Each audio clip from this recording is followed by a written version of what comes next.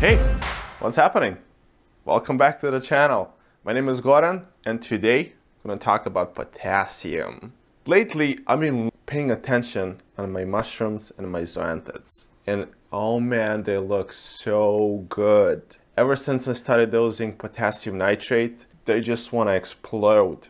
If you're a mushroom and zoanthid lover, pay attention to your potassium. If you never tested potassium and you love those type of corals, start testing it and start dosing it. In my tank, I had problems with low phosphates and low nitrate, which I talked about in one of my other videos if you want to go check it out.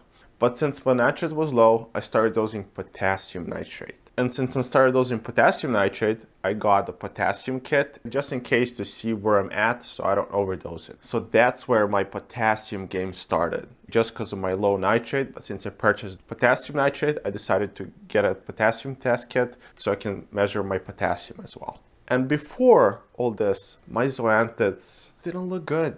All the heads are so small, they were just all tiny, not as colorful, not as puffy. Now I actually see how zoanthids look when they're happy, when my potassium is a little bit higher. So what I usually do when I test my potassium is right after I do my water change. I don't test it all the time.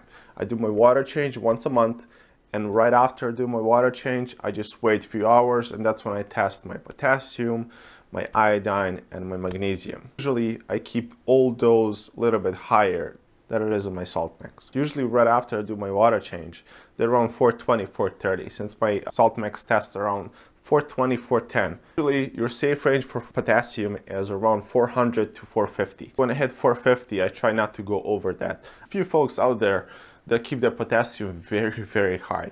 I'm not sure why they're shooting for so high of numbers.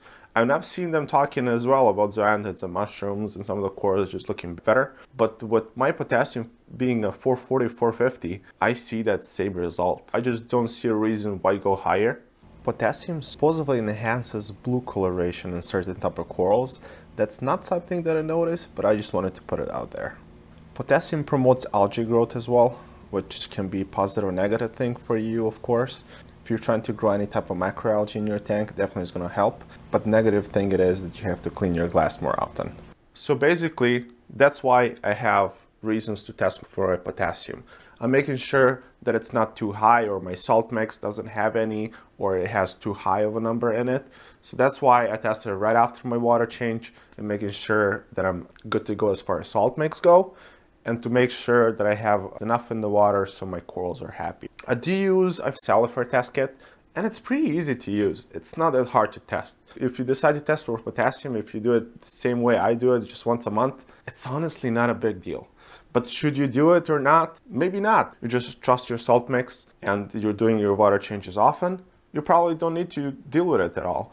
But trust me, if you're a zoanthid or a mushroom lover, you want to try doing it. My mushrooms and zoanthids look way, way, way, way, way better. They'll grow faster. They just look more healthier. The small patches of mushrooms that I had, now they're huge. Every single bounce that I have, they look amazing. If you're really into mushrooms and zoanthids, me saying for a third, fourth time right now, start testing your potassium.